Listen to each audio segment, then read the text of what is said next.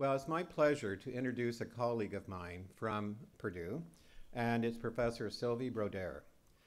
She is a professor of agronomy, and Sylvia's research area addresses implications for converging U.S. biofuel and food security agendas by developing field-to-landscape analysis of the potential for dedicated energy crops to provide renewable fuel on marginal lands while protecting natural resources and food or feed productivity. A core theme of her research is quantitative assessment of synergies and trade-offs among productivity and environmental objectives. In her research, she concentrates on nitrogen, carbon, and potassium and evaluates the practicality of all systems and management practices and ecological viability and sustainability. She earned a doctorate in ecology from the University of California, Davis, and her bachelor's degree from here at Harvard. I just wanted, before she comes to the podium, Sylvia is probably one of our most energetic collaborators within the libraries. She and her colleague Jeff Volinick have been working with our librarians, our library faculty, especially Marianne Stowell-Brockie, in looking at the data management issues. And I still remember one of my first conversations with Sylvie when I was just trying to understand what was going on in, and what was particular challenges to researchers in various areas of science and technology and other fields. And Sylvie, you have field sensors. Mm-hmm. And she was telling me that, oh, we have to go in and clean up our data. The data is not always what we can actually let out. I hope I'm not saying anything that you're going to be talking about today. And I said, oh, give me an example. And she said, well, our field sensors will be going along just fine, and then all of a sudden there'll be this huge spike. And we have to go out and we figure out that it was either some mink or a raccoon or someone that got into the sensor and messed it all up. And so we have to go out and then equalize that back out again. And I thought, I never would have thought about the issues of wildlife messing up science. So I guess it does. Thank you very much, Lizzo.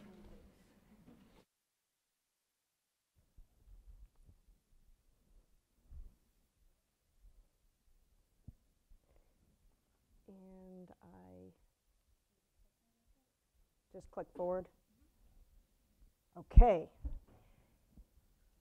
It's a pleasure to be here, and thank you, Jim, for the kind introduction. In thinking about what I would talk to you about, I have been all along quite a bit concerned that you will find my comments painfully unsophisticated when it comes to data. So I will acknowledge that up front, but I would also like to make 2 points. The first is I am real. I may actually be a higher order of species when it comes to my domain. The other point I'd like to make is that while this is completely untested, I'm pretty sure my thinking is a lot more sophisticated than a cat. But that's untested. So what I hope to offer to you today is some comments on what is quite a long journey. And Jim gave yesterday a very eloquent analogy with Greeks and long journeys of in our literary history. I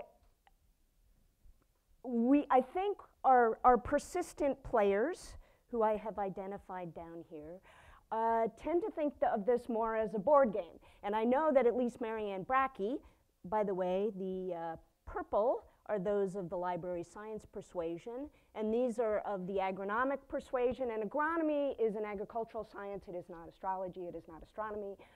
It is the study of agricultural sciences. It's a commonly misunderstood term.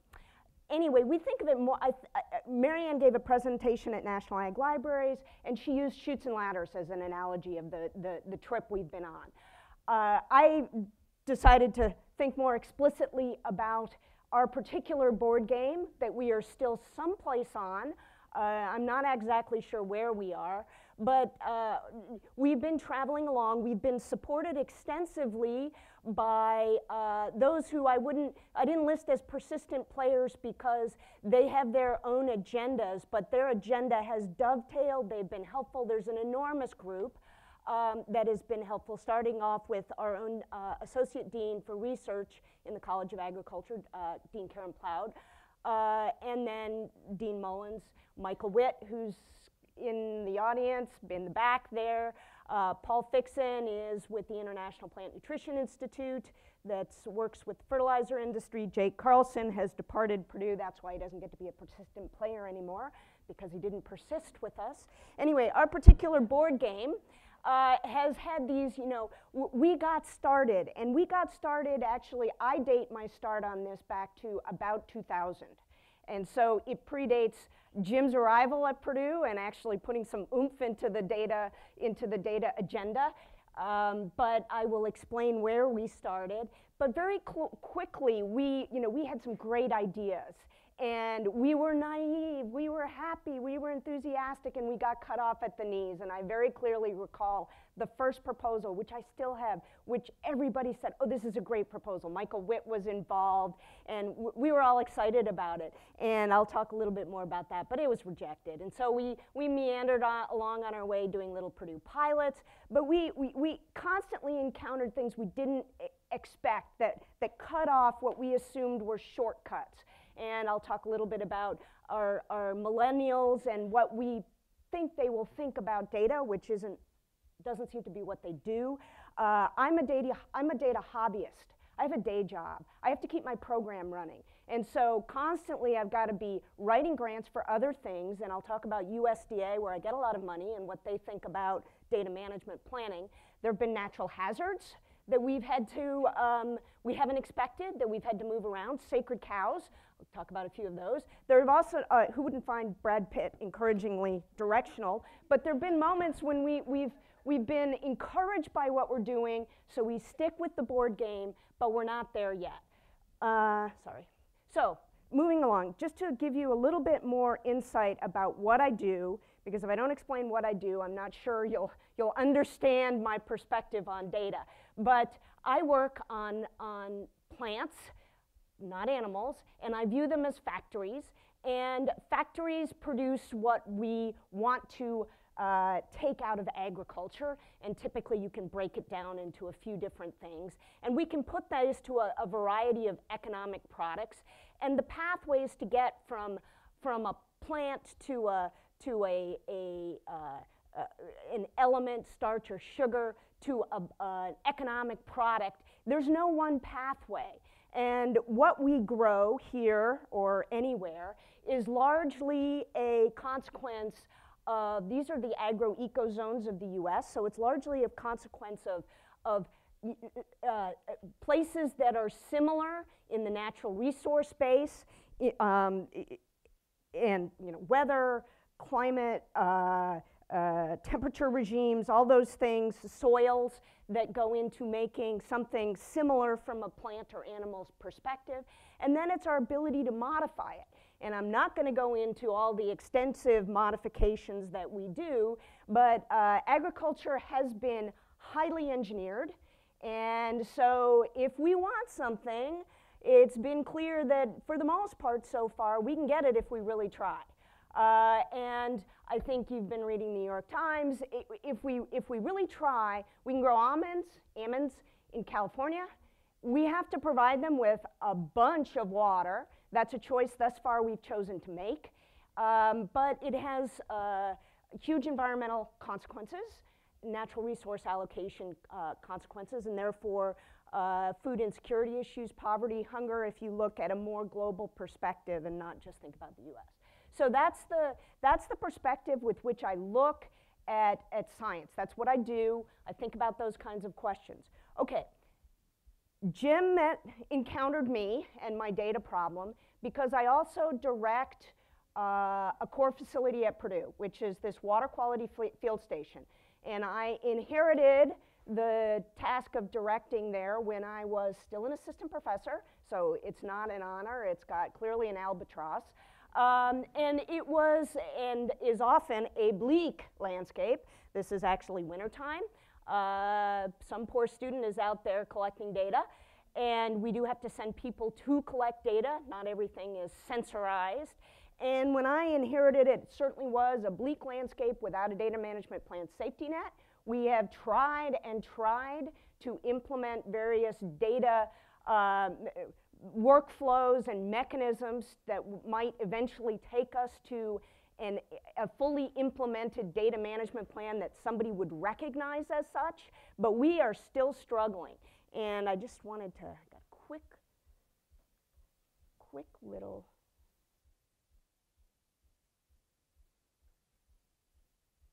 doesn't want to play.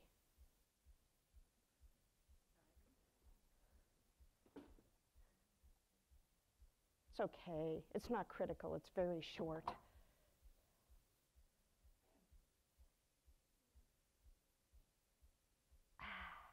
Technology. Never mind. It's fine. That's okay.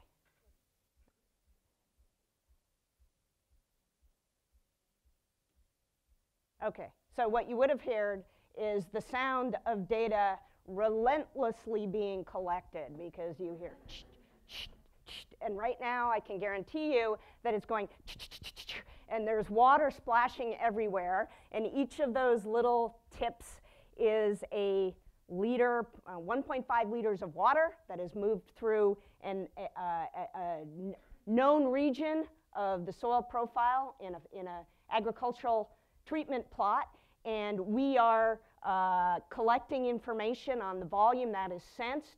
We have to send people still out there to crawl down in these basements and physically collect an aliquot of that stuff to take back to the lab for analyses. We spent a lot of time looking at sensor technology, waiting for the moment when something will allow the things that we're interested in to be sensed, but that has yet to come, at least in a cost-effective way. In fact, there's some things that we can't, bacteria, the antibiotics, hormones, that move in water, that might be in the soil, that move to water, that we'd be interested in. And indeed, this facility was set up in 1993 specifically to try to understand agriculture as a function of the environment and its impacts back on the environment.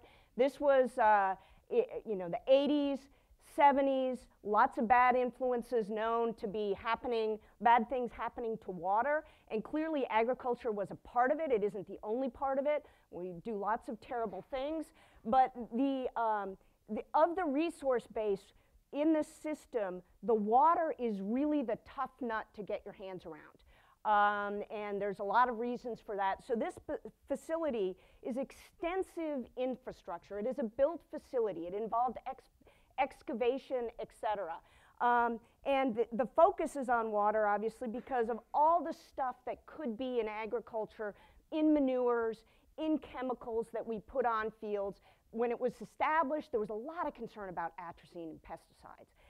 Since then, we have learned that much of the other things that we may put on in what we assume is a benign management practice may do terrible things to drinking water, because here's what we do in the Midwest. This is the last bit of the story that you need to know about the system and its importance, and that is we are the most heavily agriculturally drained area in the US. And what that is that it's raining out there. Right now, it rained last night, it rained 3 inches on the weekend. You have to dispose of water from agricultural fields at this time of year.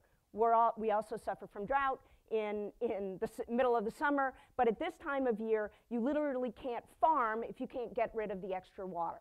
So you place tile lines about 1 meter down in the soil, running through the field, and they drain into surface water, which in many cases is used as drinking water this is the Mississippi watershed, and lots of places use surface water for drinking water, and then it gets to the Gulf of Mexico, and I'm sure you've heard about the hypoxic or the dead zone in Mexico. That is all about tile drainage and what we're pumping out of ag fields.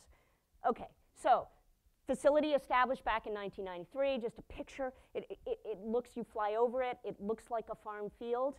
You get a little closer, you'll see that we do have little huts, and they are equivalent to slum huts. They're like little handy huts. They have a bunch of instrumentation inside.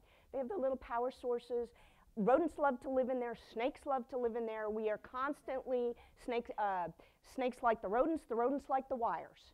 And so we are constantly battling things. You cannot trap a mink without a wildlife permit most of the times a year. So if I get a mink, I have to hire somebody.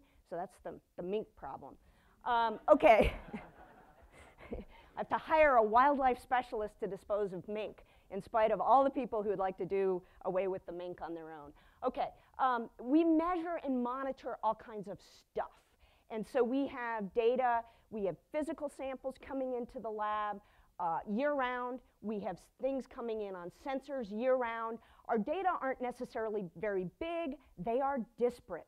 We have field notes, we have things when equipment fails, when recording equipment fails, and somebody whips out a piece of old-style data paper and starts recording on the spot. And let me tell you, we always have that in the truck because equipment fails so often. Pencils never fail, or pens never fail. We ask a lot of really important questions, and this will come back because we have a lot more data than we will ever use ourselves. That is the point of these sort of field facilities. There are many in the US that are monitoring. The Agricultural Research Service just started a new network, kind of pulling together 11 similar types of facilities that have long-term data records. There's a big network called NEON that is about monitoring natural environments. And so those sorts of data have a variety of use. And when the only reason I'm interested in directing stuff at a facility like this is because those data have a variety of use.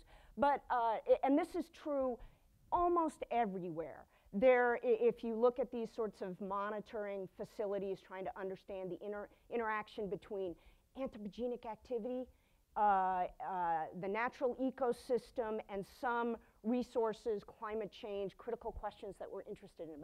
Most of them, the business model is basically non-existent. And typically, there has been it's almost universal that data have been underfunded, under-resourced, generally trivialized, like, okay, when we get the people there and we've got all the stuff on hand, then we'll figure out what to do with the data. And if legacy data is the key attribute of the facility's value, it really seems backwards. But that's the way most of these facilities operate. In terms of keeping such a facility going, it is a constant begging, right? You write grants, but then you have to beg to keep the thing going. And the hardest thing to support is the human resource, and that's the corporate memory. And you turn over technicians, you turn over, graduate students turn over, you hope. You turn over people, you lose your data record because of how we do it so far. You can't expect your data record right now, the current way we approach it, to be persistent with human resource turnover. And yet that is the hallmark of the facility. Data curation and preservation has definitely been, it requires human resources. I will point out that even storage, which everybody said, Marianne tells me, storage now is cheap. It's the preservation and curation that's expensive. Even storage, we haven't always been able to manage in a way that wouldn't just like blow your mind if I told you what we actually did, which is not quite taking it home to keep in my garage, but almost. I mean, we don't have anything that is solid that would meet anybody's standard of secure. And we have not had a policy of contributions of money for data reuse. I can persuade people to write me into the grant to do stuff to collect more data that they will then use, and I can get them to return the data to the facility's database. But how do I get people to write money in for this sort of data that already exists if we don't have a business model that says, if you want to buy this data from me, buy it. And so I just stuck this in to remind myself to say this, that along this journey that I've been on, I've been, alternately, I'm like, is it just too easy and nobody wants to waste their time on helping me with this? Or is it just too hard and nobody wants to admit that they can't tell me, so they're like, yeah, we'll help you. And then that's it. So where did we start? I actually started with this idea of, can we sell the data? I thought, okay, if data really are, if it's data in general, not the singular datum or whatever, but if data globally is versus are, if data is an asset, right? Databases, whatever. If they are an asset, why can't we sell them? Purdue has supported it. It owns the data, the field station data. It owns them. It should recover costs for it. Okay, so I said to the dean, I said, don't you guys want to recover some money from this stuff? Can't we sell it? And the dean said, go talk to the attorneys. Okay. So we had a rather novel meeting with the attorneys, who were honestly quite surprised and perplexed to see us, had a tough time understanding what we were asking, but eventually we got to this point where, okay, there are some possible models for you to sell the stuff, but how would you decide who to charge? You don't want to charge your close colleague here, right? They're almost a collaborator, and they might be a collaborator if you gave it to them for free, and then you'd get credit. So how would you decide to charge? Just people you didn't know? That seems sort of arbitrary. How would you price it? Well, I had no idea. But I've since learned that maybe you just price it and see what happens. But how would you price it? And then who's going to want to buy it? And the problem there is that it's something that's always been free.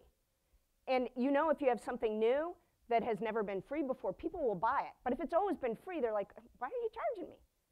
Why should I pay you anything for this? I'm sure I can find somebody else to get it for free from. But so it didn't have clear intellectual property potential. It was much too vague and messy, and so they couldn't tell me with any sort of certainty that this was a good idea, and they clearly wanted us to go away, which I guess it's a good thing. A lawyer wants you to go away, go away. There's also this additional problem that cost centers are notoriously difficult to set up. It has to do with the previous questions. Who are you going to charge? How much are you going to charge? Why are you going to charge that much? Justify it, blah, blah, blah. So we then moved on. Okay, we still had a storage problem. And I have to admit, I like books. My dad was a publisher. I like libraries. I was like, okay, it's like that place where you get free stuff. Let's put it in the library. Why not? Papers go there. For me, data were a natural sort of e-evolution.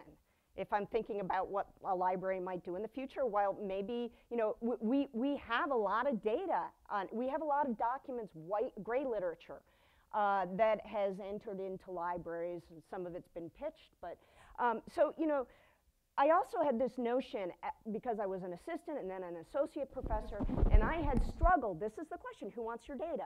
Well, if a full professor can get it for free from an assistant professor, and I even had people going to my department head saying, Sylvie has this data, she won't give it to me. I'm like, I can't even get it neatened up for you to understand it, and you want me to give it to, I've since learned you just give it to them. And then they come back and they say, well, I can't tell what it means. Well, you just give it to them, let them figure it out. I wasn't that smart then, and I had spent a lot of time helping people access the data and not received an iota of credit for it. And I was like, okay, this is bad news. The story of the Jeff Boland's story yesterday of the pH meter. What is pH? It's what a pH meter reads. What is scholarship? It's what the promotion and tenure committee says is scholarship. It's that simple.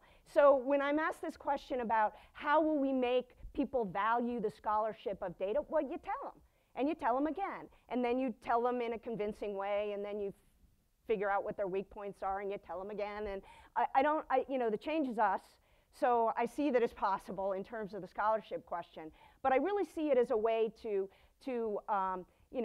for someone like myself, who is a field researcher who collects very expensive data, and a lot of it, and it's not cheap, and budgets are flat, and we are not going to be, if you get a question about carbon sequestration, you are not going to be able to go back 20, 30 years in time and say, okay, if we do this practice for 20 or 30 years, we'll have this.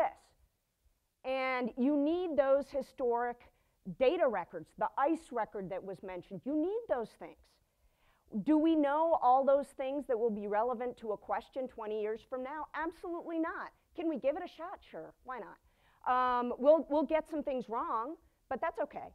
Okay, so I thought of it as a kind of cover your ass strategy for an assistant associate professor, and I still think it's a good one.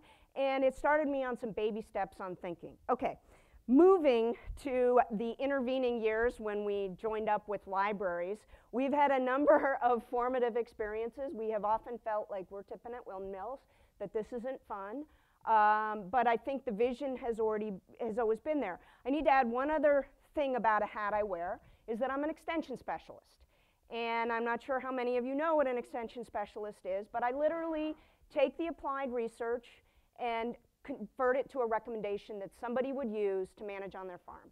And I primarily do this for fertilizers and nutrients and that kind of thing. And the typical way we do this is pretty simplistic, and the point is that it's not necessarily data intensive. Historically, and even today, there's typically a question that's generated by the farmer. They bring it to you as the doctor, and you kind of diagnose the problem to the best of your ability, and oftentimes you don't have anything in particular to tell them right at that point in time if it's a new problem, so you go someplace else in space and time and you do some research. The problem is that the research probably doesn't exactly match the farmer's question for a couple of reasons. One is that you are compelled to do the general case of research, not specific to the farmer, because there are many farmers. The other is that you may not have any money at all to do that exact question, so you got to kind of piggyback it on something else. So it doesn't look quite like the question that the farmer asked in the research, or it may not. There's a high probability. So how do you get from back to the farmer? Oops. Well, you think, right? And so we've had a history of sitting around and thinking as a group of extension specialists in the north central region on fertilizer recommendations. While we think, we also fish. And I'll come back to that, because there's a point when maybe fishing becomes more important than thinking, and we're not doing what we should necessarily be doing.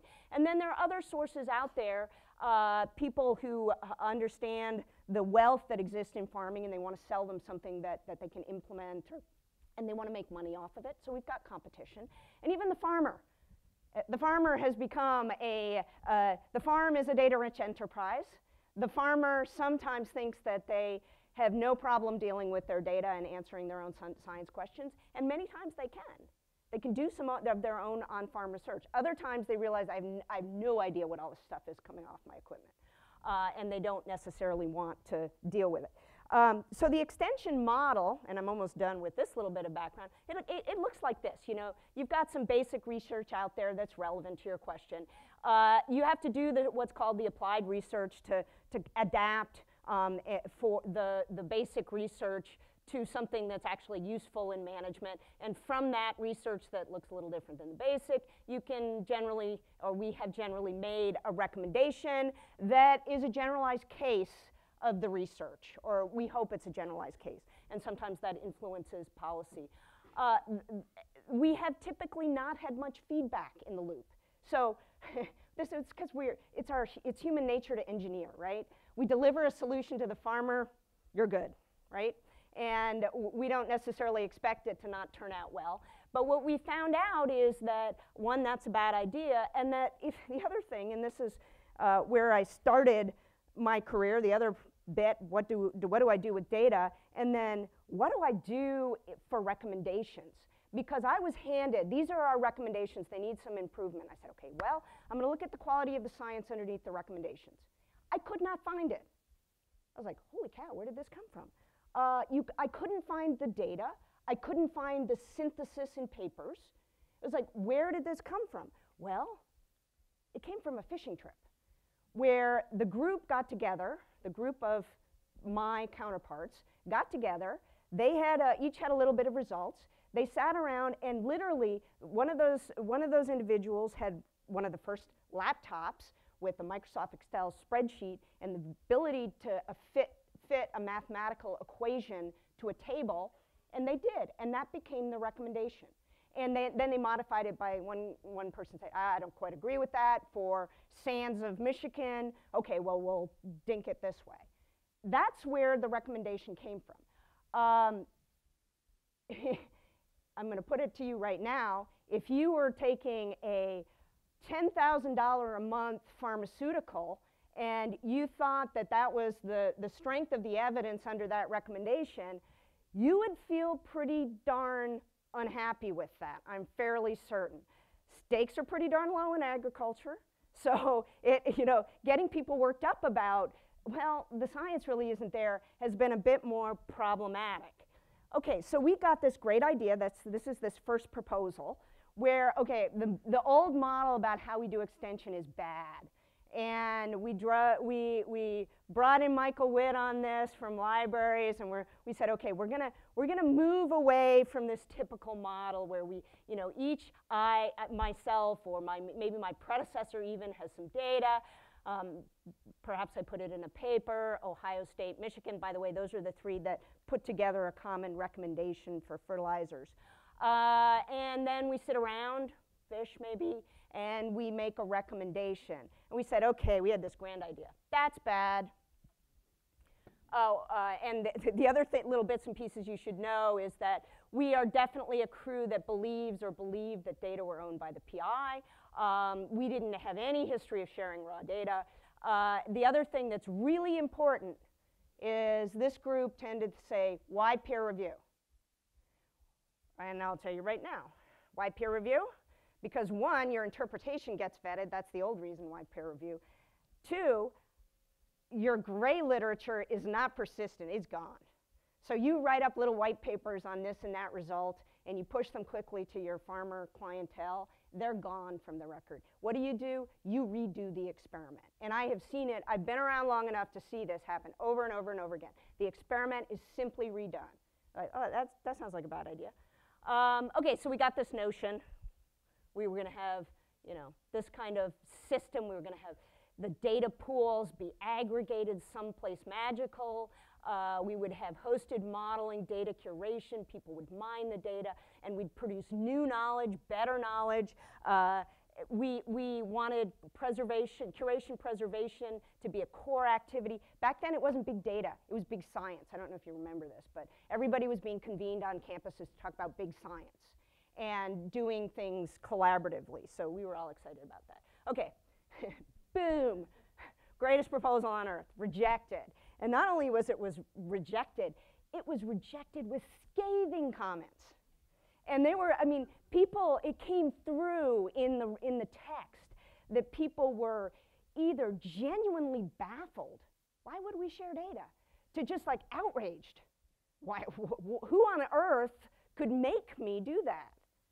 And why would I do that? It's my prerogative to keep that data unexposed to light until the day I die, if that's what happens.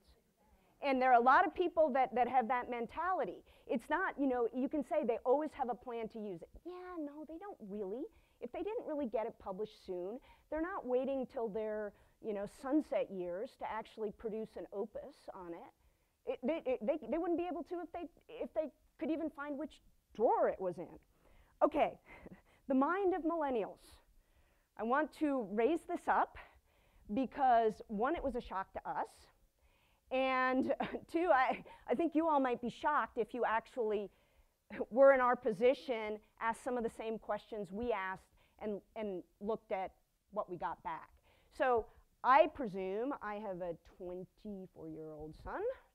I have always presumed that children born with e-devices attached to their limbs understand the e-devices that they have attached to them in some organic way, right? That they have some understanding. When we started looking hard at what our students were doing with data, it was in fact quite organic. And it was organic to them. It made complete sense in the moment to them. I'm sure several years after it would make no sense to them. But in the moment, it made complete sense to them. My first attempt, and this is my screenshot of my computer screen today. This was one of my graduate students who graduated in 2003. And around 2000, I got this bold new move, right? Every graduate student is going to give me every piece of data they collect when they depart. And that will help my problem of not being able to follow up with them once they leave Purdue's campus. And so I just said, okay, you've got to give me all your data. And this individual, who's now an associate professor at Wisconsin, clearly successful, gave me this folder, and I opened it up, and I was like, oh my goodness, this is math's crap. And it has, I have asked him to come back. He's now, 10 plus years out, tenured, all that. He's not coming back. He knows it. He's interested in data. He runs one of these big coordinated ag projects. But it really was and remains crap. This is actually a more sophisticated effort from a more recent student. But this we asked her before she left. We're like, get all your data organized. She talked to Marianne Brackey. Get your data organized, everything annotated, and then we'll look at it and let you know if you graduate. Not quite. But so she opens up her spreadsheet, and it's free play space. She has a little set of data here. She has something that's sort of related down here, another set here. The columns each has their own little column heading someplace. It's not really described. This is all about switchgrass. But beyond that, it's like free play. There's no concept that spreadsheet has a structure. And I show you this because we're finding that's what our incoming graduate students think. And quite honestly, at Purdue, in the undergraduate curriculum, we're not teaching them not to think that way, at least not in agronomy. The other thing that was kind of a crude, a bad surprise for us was how local dialects of science are. So we have a project. It's a pretty big project for ag types like us. It's a few $million. And we've got like 10 PIs on campus, or 12 PIs. And this is Purdue's campus. You guys won't get lost if you go now. And here's the College of Agriculture. And we're in a few buildings. These are the domain scientists. They're in a few buildings. We've worked together for years. I've given them data. I've given other people data from the field station. The way these things happen is typically the reason I'm there is because I have the data. I can give it to modelers. And modeling is a big deal because you can't do the science everywhere in space and time. So you model the inference space. And so we work with models. So very close together, worked together for a long time. We were sitting around, and the modelers were really perplexed because their results were about 15% off of measured yield results. And they're like, how can this be? It's pretty good, but they were actually happy. It just consistently is off by 15%. But it's consistently off, so it's okay, right? And I was sitting there thinking, and all of a sudden I said, well, what are you assuming about the moisture content of the yield measurements? And they said, well, we assume it's 0. I said, no. Agronomists always report maize moisture, corn moisture yields at 15.5% moisture content. It's a standard. It's an unwritten standard. It's a poorly ascribed to standard. It should be written in every single publication that reports a yield result, what moisture content stuff is being reported at. It is not. You can go to just about any journal, Elsevier, professional science societies, and find that detail has been omitted. And so you're like, okay, whoa. So it was a bad moment. We do not have this came up yesterday, the railroad standards thing. The concept of yield, given how important it is to the entire discipline, is very, very locally defined. And we didn't even know it. And so clearly we have a problem. All right, so what did we learn from this self-study? Well, the library scientists, got quite a lot out of this. We were a little embarrassed, but they got things like because they were studying us and others, not just us, they got the 12 core competencies that should be being taught, that are not being taught, and that our students do not know, and that we don't know. Professors, faculty don't know. They also got this data curation profiles toolkit, which is literally a how-to guide, how to talk to your researcher. And yes, that is needed, how to talk to your researcher. Because your researcher assumes you think just like them. And they have, you know, Jim made the comment, every little researcher's world is entirely their own. It's all about me. So you have to understand, if you care about this, you can just say, forget about it. But you'll have to figure out how the researcher you're working with thinks. And they don't have it written down. Okay, finally, what are some of the lessons, encouraging directional stuff? Okay, so 3 little examples I want to quickly run through and then I'll wrap up. They come from very different things. The movies, Moneyball, some work I did for UN Food and Agriculture Organization, and Johns Hopkins and their work on Tamiflu. And just quickly, we'll go with the fun one first, Moneyball. Seen Moneyball? It's a great movie. There's this wonderful scene about where these men are sitting around trying to figure out who to draft. And their commentary runs along the lines of, on this one particular player, they don't want to take this player, or somebody likes him because he's got good, you know, seems to play baseball well. Somebody doesn't like him because he lacks confidence. How do you know he lacks confidence? His girlfriend's ugly.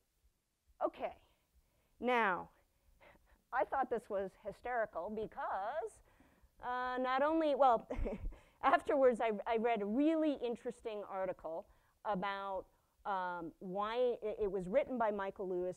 He did some interviews. He was trying to figure out a question he hadn't addressed in his book, and that's why do professionals paid so much money make such terrible mistakes when it comes to data?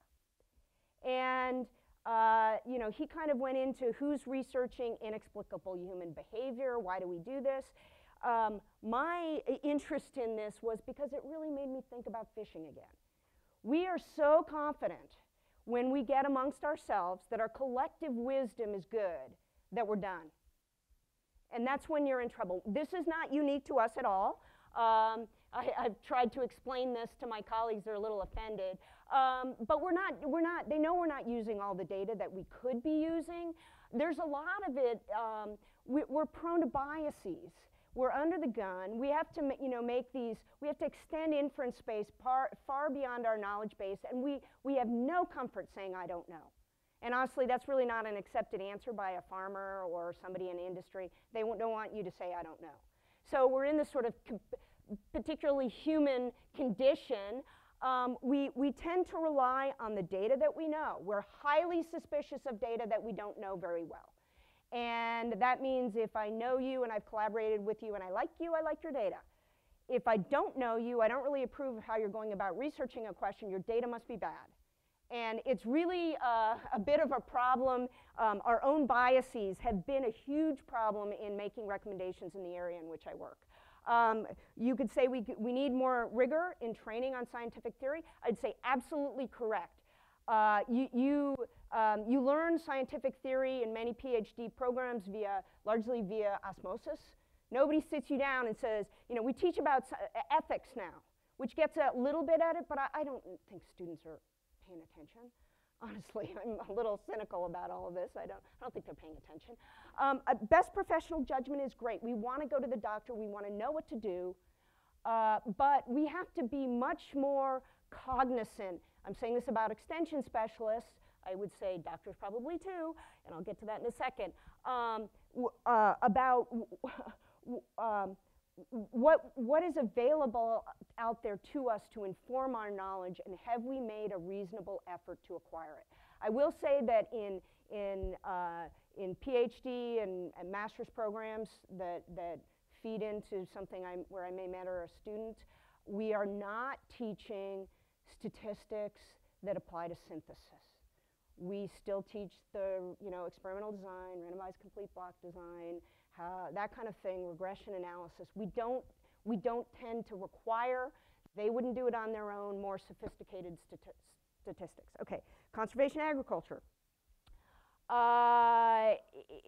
In international research for development, conservation agriculture became, about a decade ago, the darling, the panacea. If only farmers world over would do this, their yields would go up, their livelihoods would improve, there would be more food secure, blah, blah, blah.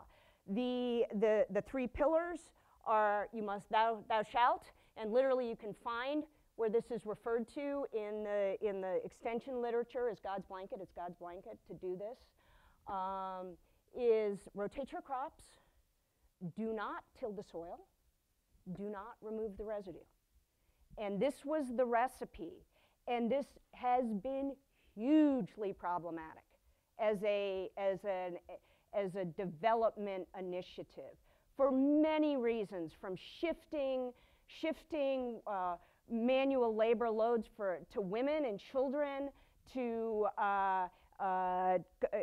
many people have to remove the residue because they burn it, their livestock eat it, or land tenure arrangements don't give them any control over it. So this was just a complete, it's a fantastic example of development run amok. And I was asked by the Food and Agricultural Food and Agricultural Organization of the UN, and it's the Independent Science and Partnership Council that oversees all the mega international research centers that look at ag and development initiatives, to look at the simple question of, does conservation agriculture increase yields? If they stick with it, will it increase yields? Disadoption was hugely problematic, and it was a very simple question. There was a lot of great theory out there to say why it was bad. It was published, but the question was, does the science support it? So it was actually doing something that I want to enable with my own data. I want to enable somebody else to do. So now it's my turn to go back and say, can I do this?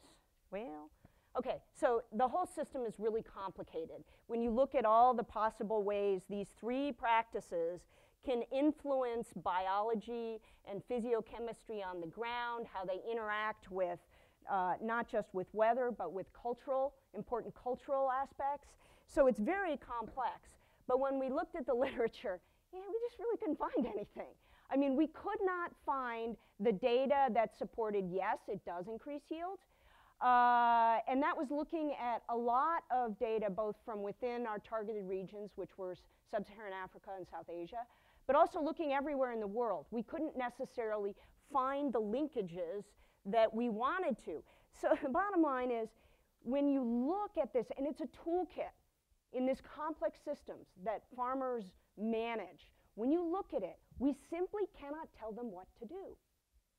To me, that's actually devastating, because that's what I'm hired to do. And I don't have the money to do it, but I'm like, my contributing piece, maybe they can't use my contributing piece. And so, the reasons it was devastating, quality of science wasn't very good, even if you can find it. And when you're looking at trying to make a recommendation, we have a fundamental flaw in our system and with peer review, and that is that peer review emphasizes the novel result. When you're looking at synthesis, you want to look at the preponderance of evidence that supports doing something. If there is a lot of evidence that supports doing X, but it never makes it into the literature because you can't publish it once it's been published, what happens? You can't do those syntheses. So either you have to be able to access the raw data that people collect when they're doing adaptive management research. It's not a term I like, but it's out there. There are other problems, but with stuff not getting into the peer review literature. A huge problem is even just trying to find the stuff. In science, we use a bunch of, a broad array of analogous terms to describe what we're doing. And not only that, we love to make it sound new by making up a new term. Typically some sort of boxcar term. The journals don't tell us no.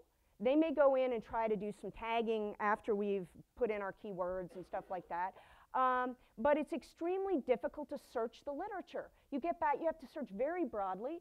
You get back, you know, in this example, this is rather constrained search.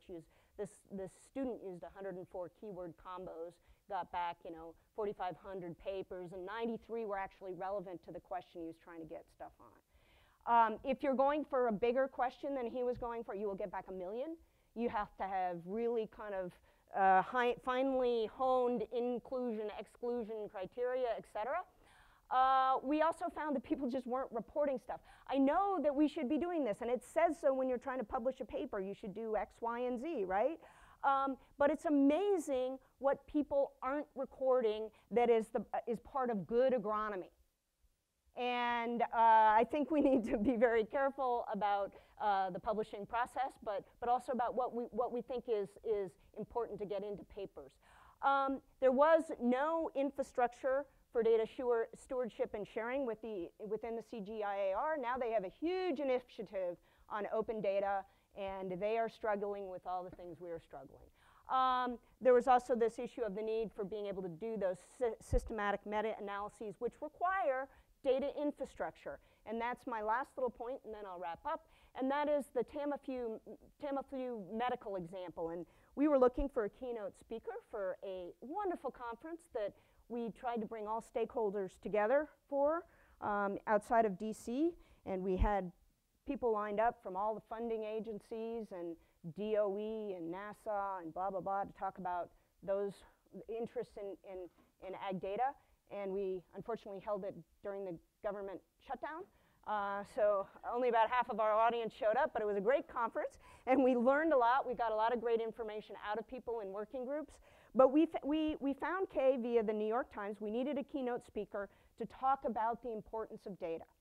And so she came and she talked about the Cochrane Collaborative at Johns Hopkins and what they do to translate knowledge. And if you know the Tamiflu example, you know that, that the Cochrane Collaborative reviewed lots and lots of studies in a very systematic way, and they found that in spite of the good intentions and the dollars of the US to protect us from death in a pandemic, Tamiflu will not protect you from death. It may shorten your symptoms a little bit, but it does not protect you from death, and so we might want those tax dollars back. The point that Kay made were entirely relevant to us. Research evidence is in these short little published papers. We try to publish a lot of them.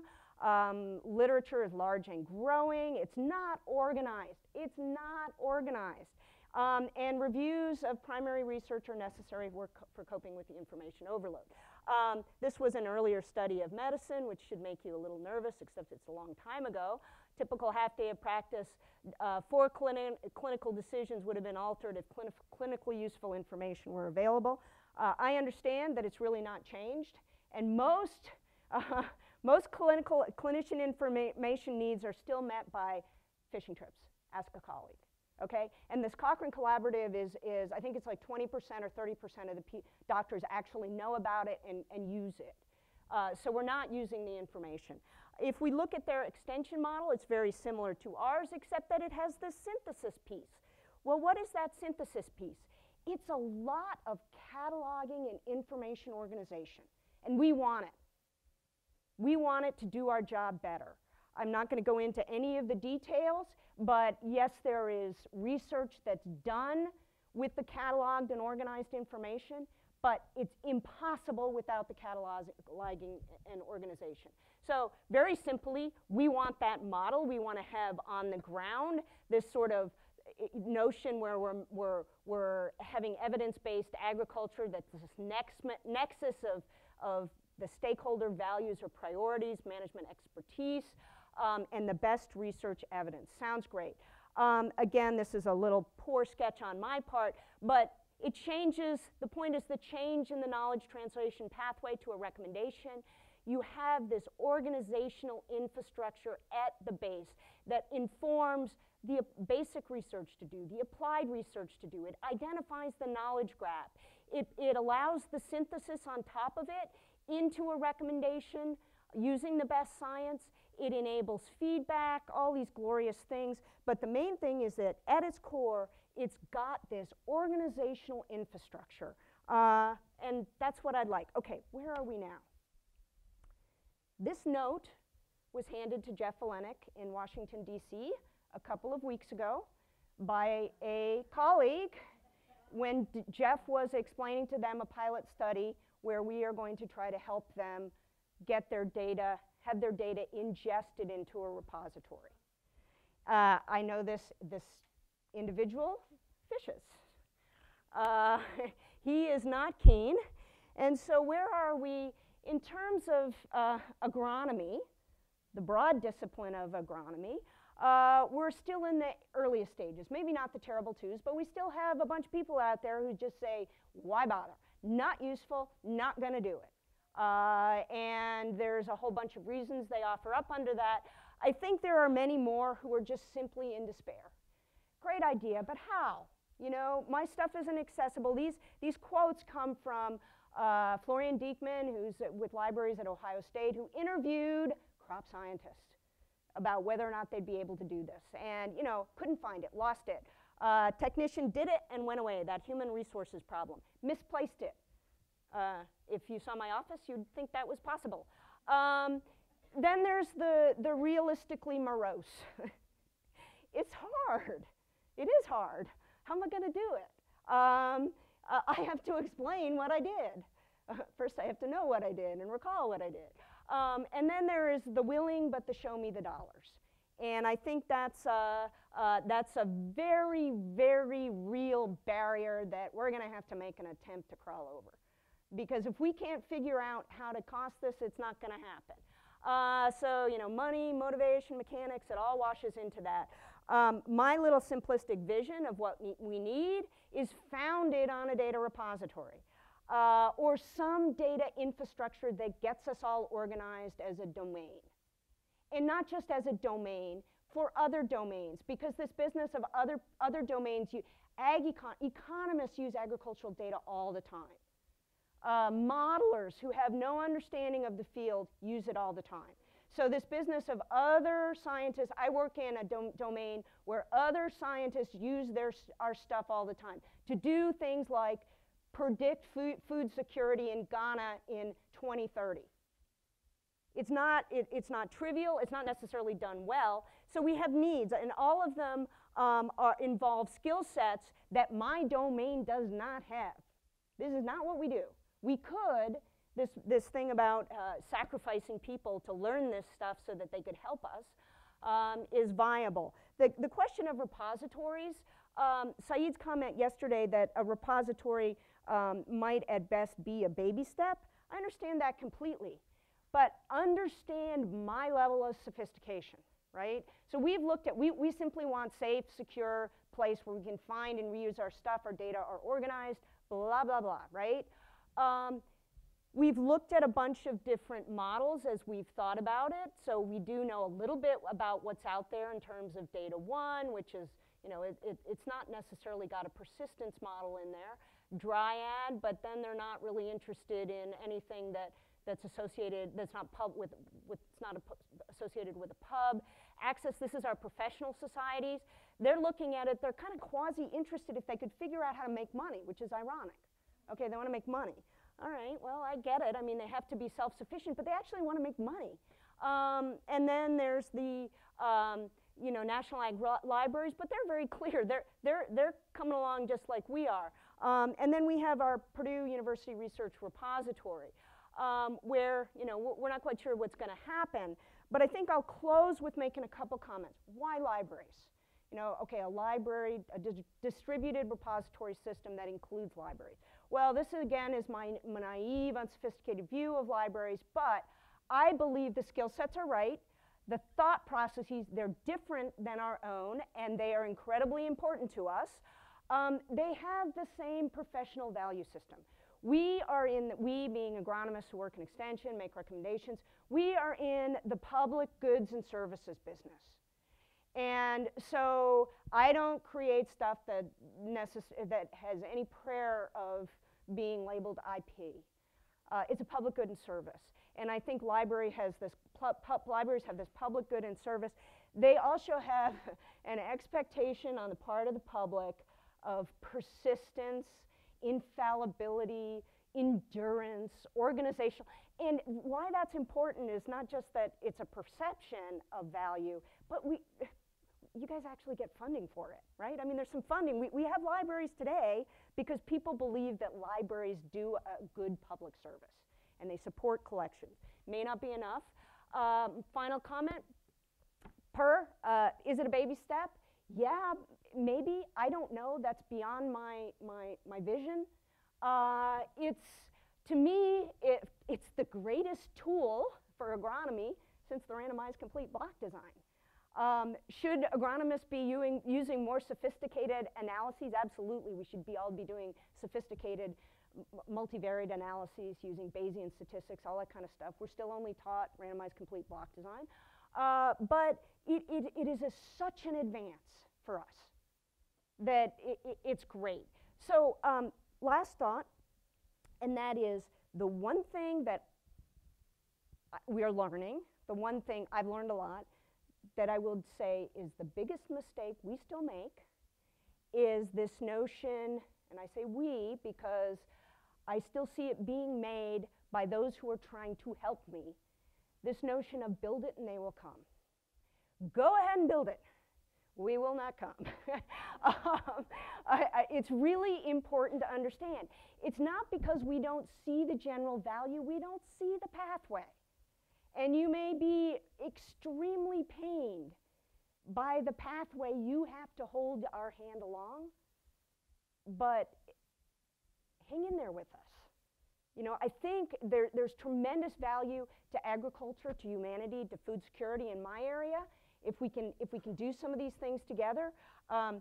We have a few pilots going on right now, and the key thing that we're trying to implement is to not make this mistake, is that we realize we can't expect people to just show up with their data. So we are taking the data buddy approach. We are going to send someone to projects to hold their hand, to interview out of them what their needs are, to walk with them, baby steps, baby steps, baby steps, to get them to do it. I don't think it's that hard, but they will not take the first step without this. And that's where I am going to end. 30 years ago, May, myself and my rooming group. And thank you, and any questions?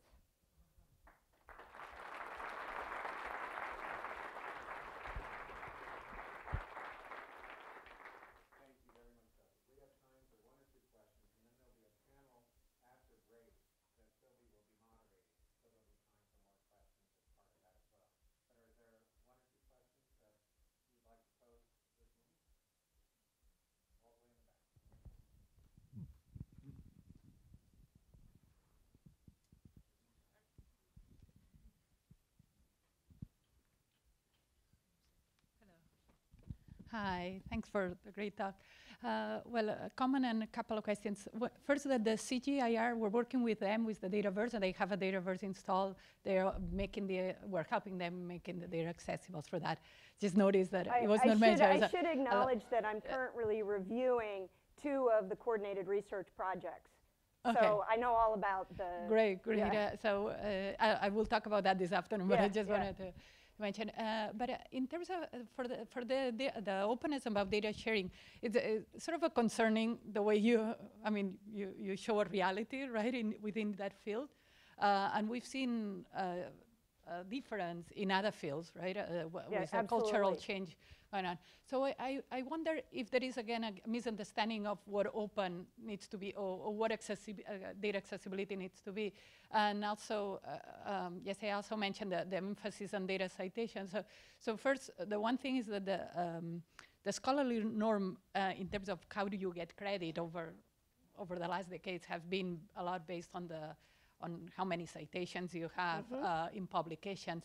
If one could take data at that level and think of it also as a publication that you get citation, there is then an incentive, right? To want to share that. And sharing or making it accessible doesn't mean necessarily that it's open for anybody to use. So I think the important difference is to say that there should be sufficient metadata for discoverability that those data sets exist, so somebody else doesn't go and build start duplicating the effort, or at least they have a chance to see if I collaborate with you, would I be able to access some part of that data? Or if, maybe it's a monetary thing, or maybe it's a collaboration, or there are other incentives to then provide access to the data. So if the data author has control over that, then it could provide, a way to feel more open, to at least make that discoverable. So I'm not actually sure which particular, there are many comments that I could make in response to that comment, but open access, to me, is a largely unsettled term. It's going to mean different things in different situations to different people. We work a little bit with data that are protected. It's not anywhere near as in other disciplines, but there are certain things that the U.S. Department of Agriculture has promised farmers they will not make available. It often has to do with georeferencing, or therefore their farm is, and things like that, which make it difficult to place a farm and a farm's results if you're taking data off the farm in biophysical space. But so I think, what does open access mean? The different disciplines, we work in a discipline where we're largely funded by grants and contracts. Who owns the data? I've always been one of those people who's very clear, I do not own the data. I do the project. Purdue as an institution has a contact with me, but should I leave Purdue, the data would stay at Purdue. And there's variations on that, but I think the ownership, the open access, the sharing, how do you, I simply cannot, this notion of can I have people buy data off of me? Not in Purdue's mind right now. If it were mine, I could do that, but it's not something that is easy, and we've talked extensively about business models on how to share data. I realize it's discipline specific, some of the concerns. It's also the area in which I work, which is dedicated to public goods and service, where leadership of funding organizations have said all data, after an X embargo period, all data will be made publicly available, or publicly accessible to a certain extent. But to me, that doesn't mean that I could set up shop and sell it. I have no mechanism to do so.